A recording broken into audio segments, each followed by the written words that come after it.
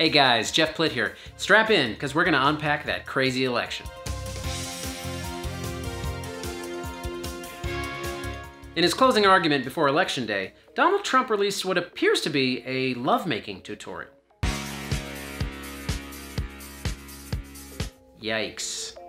Steve Bannon tweeted that Trump should behead Fauci and put his head on a pike. So, surprise, surprise, he's been banned from Twitter permanently.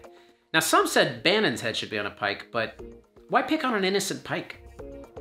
At one point, during Trump's temper tantrum over losing the election, Philadelphia Mayor Jim Kenney told him to put his big boy pants on.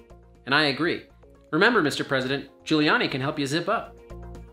Did you guys catch this? Trump's spiritual advisor held a bizarre prayer service speaking in tongues and claiming to hear the sound of victory. You just gotta see this. I hear a sound of shouting and singing. I hear a sound of victory. I hear a sound of an abundance of rain. I hear a sound of victory. Strike and strike and strike and... Strike three, Trump's out of there. To cap it all off, Trump's Chief of Staff, Mark Meadows, has been infected by coronavirus. Trump was so impressed he promoted Mark to Chief of Staff Infections. And that's it. Please like, share, and subscribe. Thanks for watching, and see you next time on What You Need to Know.